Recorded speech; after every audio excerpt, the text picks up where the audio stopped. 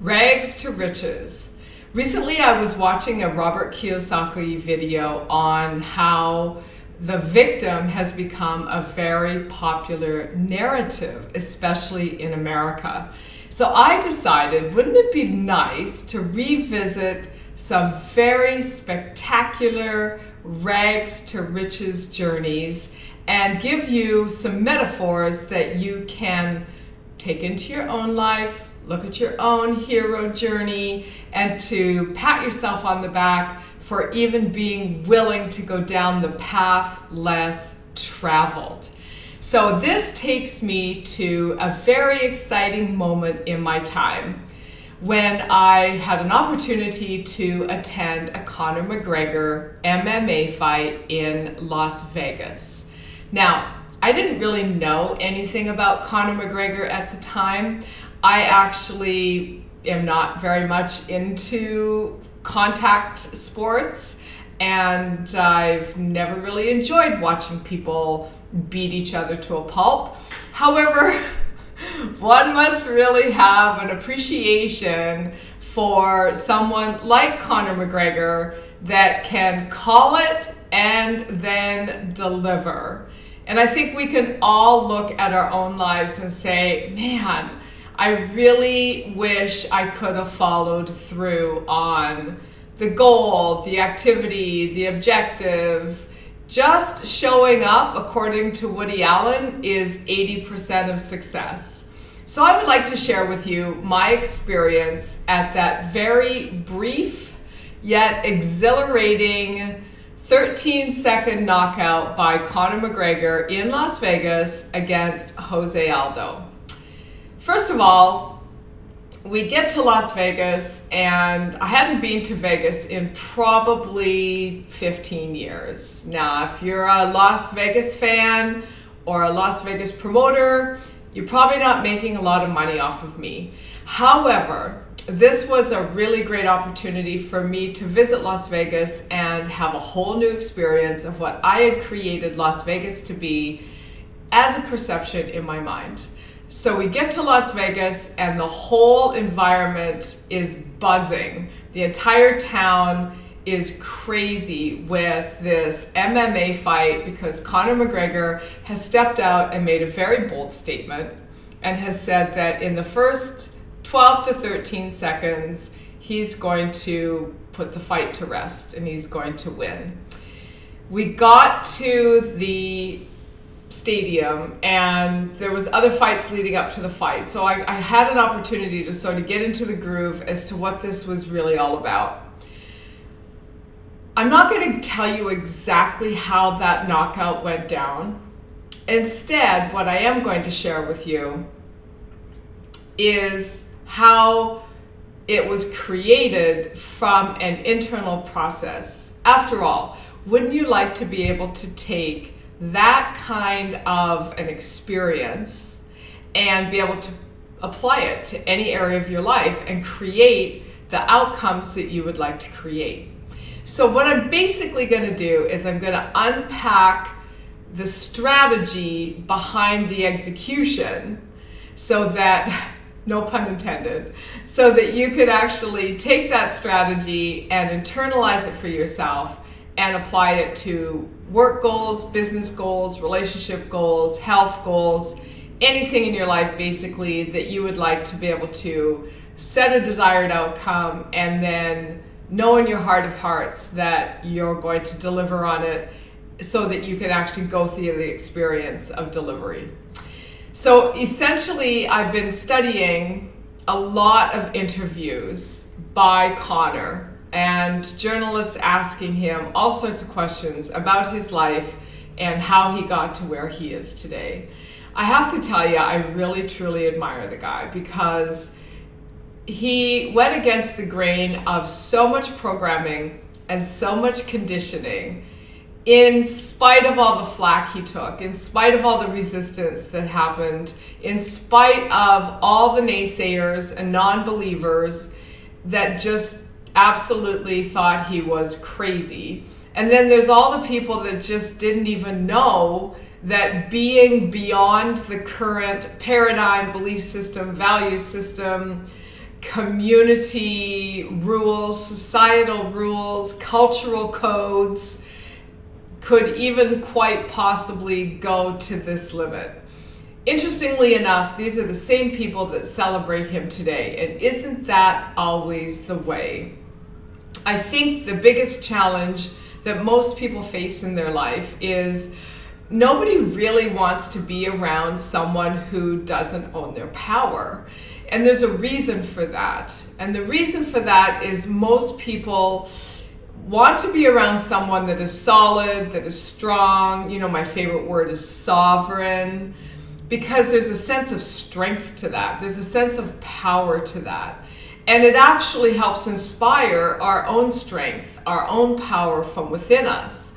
However, when we're around people that are weak and seem to be sort of down and out or disconnected from who they are, or disconnected from their power and their potential, we're afraid that's going to rub off on us. And so nobody likes to be around someone that's struggling. So if you're seen to be as struggling, people have a tendency to shy away from you and not really want to spend any time with you.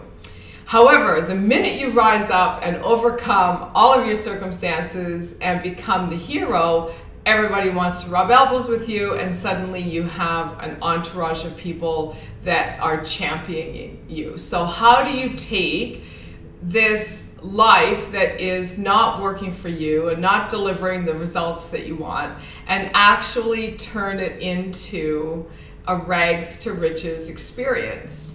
So if you look at any of the people in the world that have achieved great things, if you could interview them and hear what it is that they do inside of themselves, you would find that there's a huge correlation. In fact, it's almost like they're all saying the same thing. And essentially what that is it's broken down into the internal strategy that you're running with yourself. You see, we take in life through our senses. And if you're not aware that you take in life through your senses, this is going to be your number one growth point right here. We experience life through sensory acuity. And that sensory acuity includes what we see, what we hear, what we feel, both intuitively and tactile, and then what we say to ourselves, our auditory digital, also known as our self-talk. And this is the greatest gift that makes up a child. Children know how to use their imagination. It's really their main form of function.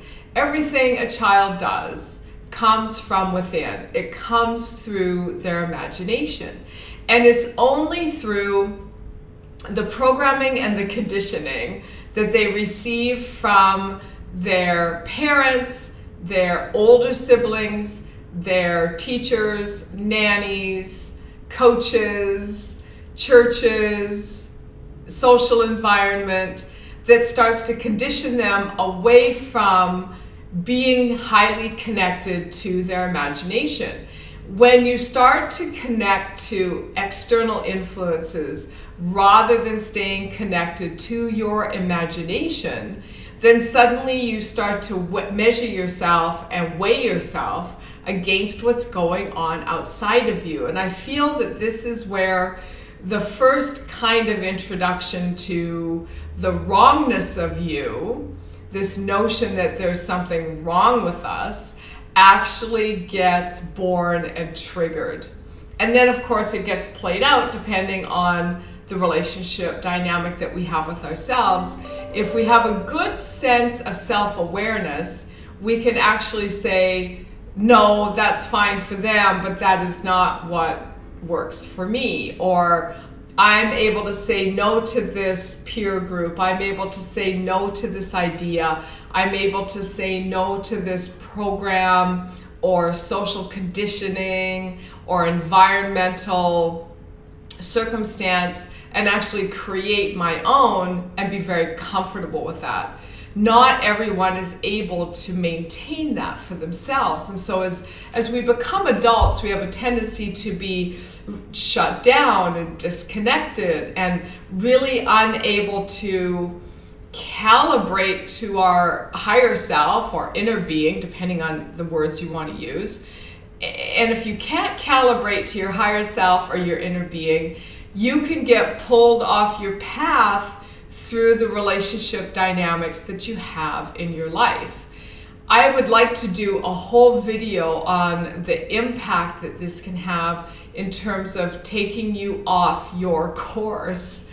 Because when people are projecting very strongly their ideas, their ideals, their perceptions onto you, and you aren't able to make the decision to not accept those projections, then you may have a tendency to get pulled off your path and swept up in those projections and kind of lose your way.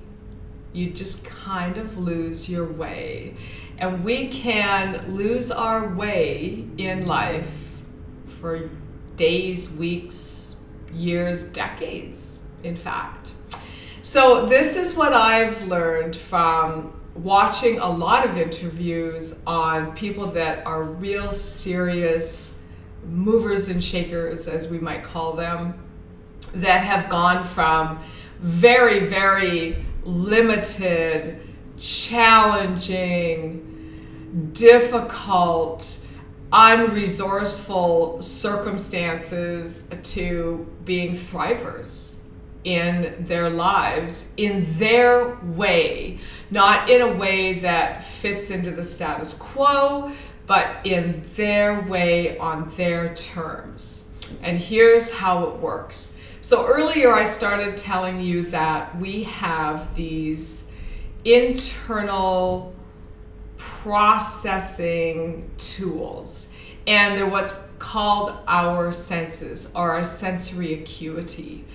And this manages to really filter down whatever life is coming at us in terms of information, experiences, sounds, sights, colors, energy, of course, and maybe even what we're touching, feeling, you know, the different like fabric or materials, etc. And this sensory acuity that we have comes at us in such massive quantities because 24/7 we are being bombarded with information. And if it's not coming from our devices, it's coming from conversations we're hearing. And if it's not coming in that form from outside of us with actual people present, it's coming from energy. And it becomes a program. It becomes a conditioning that says, you can't do this. When we perpetuate what's not working, when we focus on the negativity, the impossibility, the hardship, the struggle, the past, then what ends up happening is it expands, it gets bigger, it becomes more pronounced. If you know anything at all about the law of attraction, whether you believe in it or not, know this one thing: whatever you focus on expands. You can focus on the negative and it will show up more in your life than you can even measure. Conversely, you can focus on the positive and the possibilities, and it will show up in your life in more ways than you could ever possibly imagine. Now, the key to being aware of what's going on with your sensory acuity so that you're not tapping into the struggle, the hardship, the difficulties, is to really stay in present time. This is the key to everything. Changing your focus from looking at what didn't work, from looking at what went wrong, from looking at what didn't turn out the way you wanted it to, and training your mind to focus on what it is that you're creating in the here and now, and really truly be present with your energy first, then your thoughts, then your emotions. You can then make very pivotal decisions about the action that you're going to take in an aligned sort of way. So, what did I learn from this MMA fight in Las Vegas was that in order for Conor McGregor to call out, this is how I'm going to win this fight, he first went internal. So before he took any kind of action or got verbose about it, he had lived it internally to the point where he owned it. He knew it. And that is even bigger than believing, because knowing something, being in a state of knowingness, is way more powerful than believing something. So he said, you know, he visualized it. He described the feeling of it. He knew the sounds of it. Being in that auditorium and hearing the crowd and the experience of the intuitiveness, the feeling of knowingness has an energy all of its own. And this is before we're even talking about the physical aspect of the how, the doing.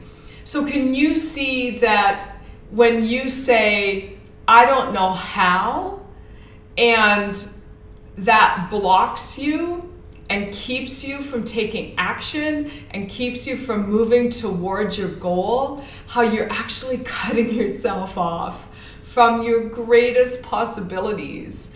Because it's really about getting in touch with that end goal from a sensory acuity perspective. See yourself living it. Feel what that feels like to be surrounded by this experience that you're a part of, because you're driving it, because you're creating it, because you're living it. And then get the tactile kinesthetic. Like, is there a feeling to it? Is there a fabric? Is there some aspect to it that you can actually physically put your hand on and feel? Is, you know, maybe it's the feel of the award in the palm of your hands. Maybe it's the feel of shaking the hand of the person that's handing you the trophy or the recognition. Hear the sounds of the applause. Hear the cheers of everyone around you, including yourself. What would you be saying to yourself? What would it sound like to be and feel like to be jumping up and down and saying, woohoo, I did it, this is it, I created it, I said I was going to do it, and it's done. Get into that whole sensory acuity mindset. Rehearse it, practice it until you own it, then take action. Thank you so much for being a part of this. Do go over to my website. My next Mind Mastery Revenue Accelerator Masterclass is coming up, and I would love to have you be a part of it. And I'll teach you all of these tools in depth, and you can use them forever in every area of your life. My name is Deborah Peters, and I look forward to seeing you really soon.